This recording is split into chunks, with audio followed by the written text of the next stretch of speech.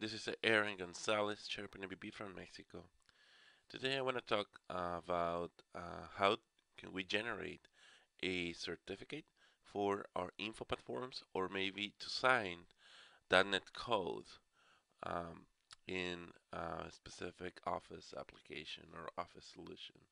So if you have Office 2013, you will notice that there are no tools available in, for example, the start menu uh, related to generating our certificate.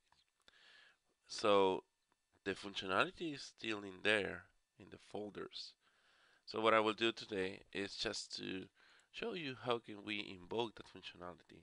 So let me just open a command window. I will open as an admin, and then we will navigate to Program Files, Microsoft Office,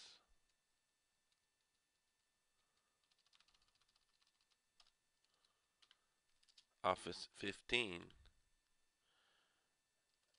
and then you will just use self-cert.exe, and this will load a Cradle Digital Certificate window to allow you to create a self-signed certificate that you can use to sign your code for example, an InfoPath form or maybe a BBA project.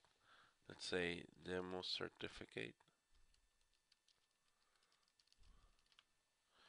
And this create a certificate that now you can use when you create an InfoPath project, for example. Let me show you.